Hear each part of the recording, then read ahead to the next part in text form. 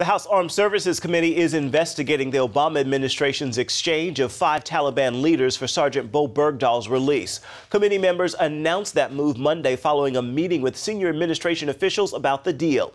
In that meeting, the administration showed lawmakers the 90-second proof-of-life video that showed a debilitated Bergdahl. But that did little to calm the anger on both sides of the political aisle.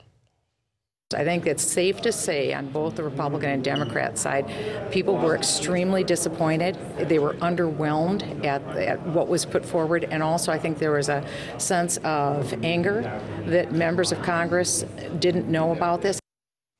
A State Department spokesperson says the deal was not a secret or a surprise to Congress. The Bergdahl family's former pastor is speaking out about the controversy surrounding his release and calling for mercy. Phil Proctor was interim pastor at the Bergdahl's church in Idaho.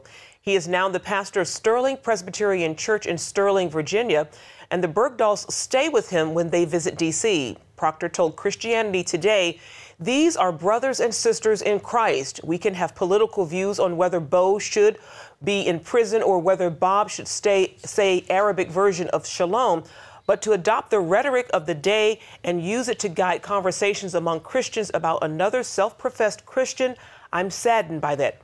Proctor called on Christians to extend grace and to leave judgment to the courts.